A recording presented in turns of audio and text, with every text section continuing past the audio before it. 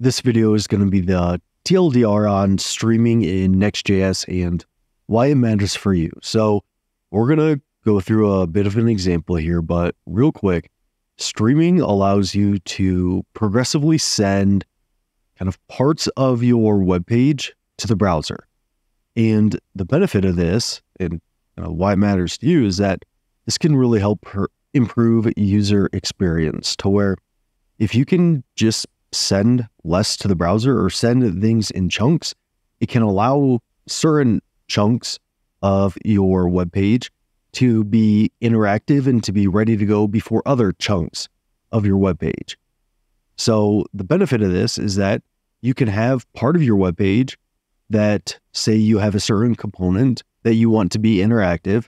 That component can be still interactive while you load maybe a slower loading component within your web page. So here in VS Code, I'm going to show you an example of this to where I created this with just npx create next app at latest, and I created two components here in a private components folder, and then I'm rendering them within the root page.jsx. So this slow loading component and this faster loading component. And basically what all these do is slow loading component, it awaits a new promise to resolve after 8 seconds. And then this faster loading component does the same thing, but waits 1 second. And this one also renders an input. So you can see some of this like bad UX that's going to happen here without streaming. So I'm going to run npm run dev. And right now I'm not streaming these components. You can see I'm just rendering them within the page.jsx like normal components. And I just started my server here on localhost 3000. So let's go here. I'm going to refresh this page, and I'm going to also keep my network tab open over here. And the page is now all loaded up here, but we have this slow loading component and this faster loading component that renders an input.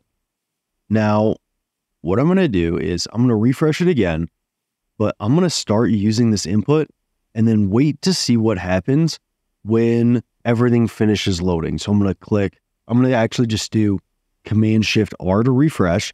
You can see it's refreshing. And then here for this faster loading component, I'm going to start using this input because the user might think everything's ready to go right now, but you can see once everything finishes loading here, and let me show the JavaScript getting loaded in here as well. But once everything finished loading there, it clears the input and now the user has to like retype stuff. So let me show you that again. Command-Shift-R. And then I'll start typing this input, but everything's not loaded yet because now it loads in. You can see the JavaScript get loaded in over here and it clears my input, which would be a highly frustrating user experience. So how can we just send this component as a chunk to our web page here? So we're just sending this part of our web page to make this like fully interactive here while we kind of load in this slower loading component at like a later time. How can we do that?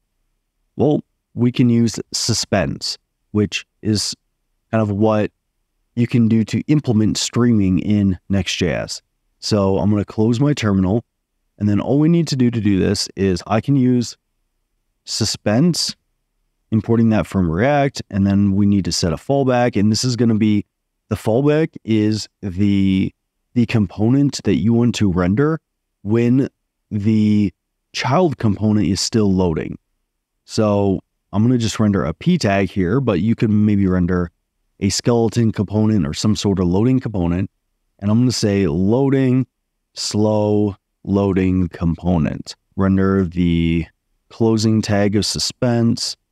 I'm going to do Command X, Command V, and I'll push this code to GitHub if you want to play around with it, and I'll link it in the description. And then I'll do the same thing for this other component. So I'll do suspense with a fallback that's equal to, and I'll say loading, faster loading component. And we need to make sure to close that. And then what you want to do is wrap suspense around the component that's going to be taking a little bit longer to load. If I come back and I'm going to refresh just to make sure that like the code is ready to go. But once this is good to go here, I'm going to clear the network tab and I'm going to refresh it again just to make sure I have a nice clean state to start from. So it's ready to go here. So now if I do Command-Shift-R, you see it's loading that component down here for a split second, for 1 second, and now it's ready to go, but it's still loading the top component. So it loads this bottom component. I'll do it again, Command-Shift-R. It's loading this bottom component for 1 second, and then it's still loading this top component.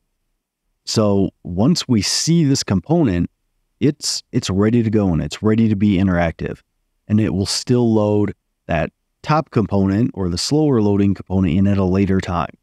So we're basically streaming this chunk and then this chunk. So if I do Command-Shift-R, and now this time, once this input shows up, I'm going to start typing in it, and let's see if the text goes away once the slow loading component is finally rendered.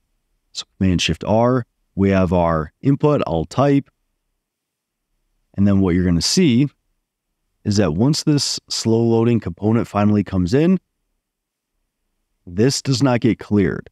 We still have this fully interactive component and it's ready to go. Because previously, it was just kind of showing this input, but it wasn't actually like hydrated and ready to go. But this time, this faster loading component, it is hydrated and it's interactive and ready to go because we are streaming it.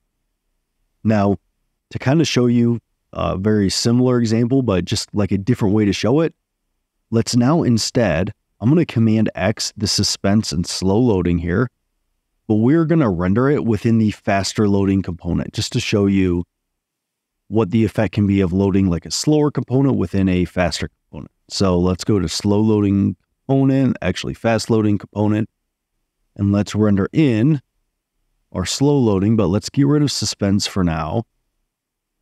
And let's just render this slow loading component here, making sure to import that as well. So what kind of user experience are we going to see now that we're loading a slow loading component within this faster loading component? Well, let's see. Right now, we see loading faster loading component, but you can see it takes a long time. So we're going to see, instead of just taking 1 second here, it still takes the full 8 seconds. And that's because we are just rendering the slower loading component within the faster loading component, which is still hurting performance in both components. So we can fix this the same way. We can just wrap this in suspense, fallback. I don't know why it did that for autocomplete, but we will render a p tag here, loading, slow loading component, and then we will put our slow loading component within it. So you just wrap suspense around the component you want to stream, and then you provide a fallback. And now if we come back, I'm going to clear my console here. I'm going to do Command-Shift-R. And what you're going to see is we see the faster loading component after 1 second.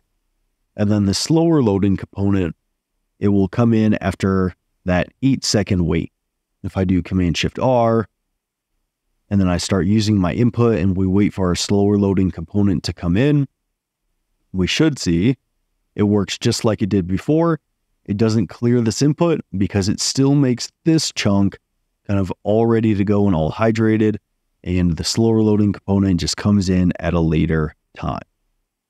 So you can see here in this kind of, yeah, I get it. It's like a contrived small example for, the sake of this video, but it really can help improve the UX of your application, and it can improve the overall performance as well. So I think it's definitely something to be aware of and to at least kind of know how it works.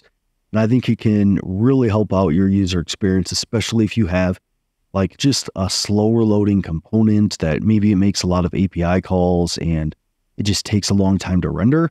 Well, wrapping that thing in suspense and progressively loading your page like this can really be helpful. So I hope you learned something from this video. Thanks for checking it out, and I'll see you in that next one.